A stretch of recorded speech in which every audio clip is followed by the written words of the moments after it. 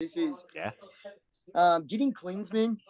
For me, there was a lot of haters for Klinsmann back in the day, but it's funny how much people just, in your normal life and with sports, it's no different. People buck change; they don't like change. And when True. Klinsmann came in, being from Germany and all the success he had winning the World Cup, he said our players have to play overseas. We need to stop Yeah. picking, only players that are playing in our domestic league. And he basically got let go because of how much dislike he got towards that. And then look at where we're at now. I mean, almost all of our starting lineup is out of Europe. They play over there in top teams. And so getting Pochettino in, I think, is cool because these guys, they come over, Pulisic and McKinney and Adams, and these guys are coming from huge clubs, Juventus and Aronson's over at Leeds United, and McKinney's at Juventus, and Pulisic's playing at AC Milan.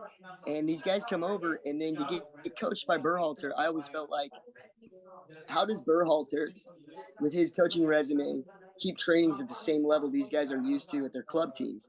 And so getting Pochettino coming in, having with the resume he has, he got Tottenham to the Champions League final, lost 2-0 to Liverpool.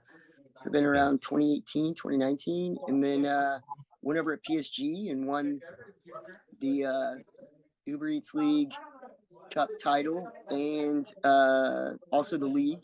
So he's had a lot of good success. He's a super experienced coach. If you hear other world-class coaches, Pep and these guys, they talk about Pochettino really highly. So I think we've got a great big step forward for the U.S. men's team, and I'm excited to see him shake things up and raise the standards. Sweet. Tony, agree? Any thoughts? I don't have anything educated, but I'd say that with that being being a really good coach and spending some good money, that's for soccer in general in the United States. Yeah.